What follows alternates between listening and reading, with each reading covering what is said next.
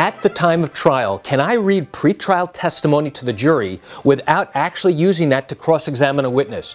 Would you like to learn what this is all about? Come join me as I share with you this great information. Hi, I'm Gerry Oginski. I'm a New York medical malpractice and personal injury trial lawyer practicing law here in the state of New York.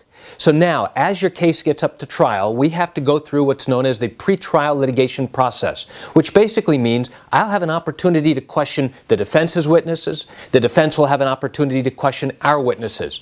And now that testimony, the questions and answers, are put together into a booklet.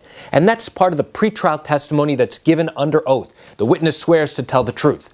And now, at the time of trial, I have the ability to then use those questions and answers, which are now transcribed and put into the form of a booklet. I can now use that to cross-examine a witness. And now I'm going to ask them a similar question or the identical question. And if the witness gives me a wrong answer or a different answer than what they gave a year or two earlier during the pretrial question and answer session, now I can use that booklet, that question and that answer to now destroy that witness's credibility. And there are different techniques and strategies to do that. And that's one of the key ways we use the pretrial testimony later on at the time of trial.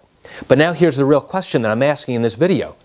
Can I still read that testimony that a witness has given without actually using it to cross-examine a particular witness? The answer is, yes, I can. So how does that work?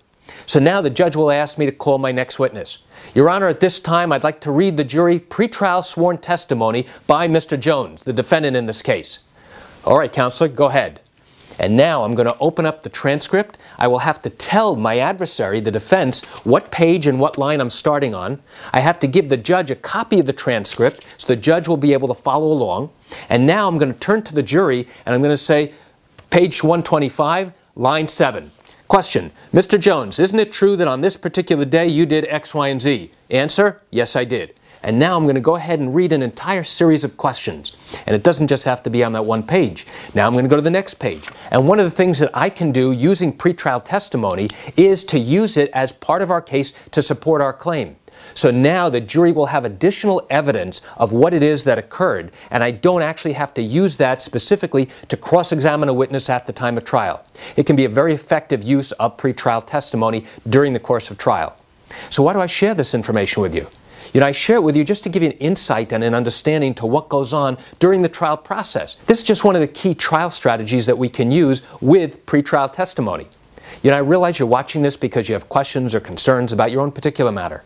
Well, again, if your matter happened here in New York and you do have legal questions, what I encourage you to do is pick up the phone and call me. I can answer your legal questions. This is something I do every single day and I'd love to talk to you. You can reach me at 516-487-8207 or by email at Gerry, G-E-R-R-Y, at oginski-law.com. That's it for today's quick video. I'm Gerry Oginski. Have a wonderful day.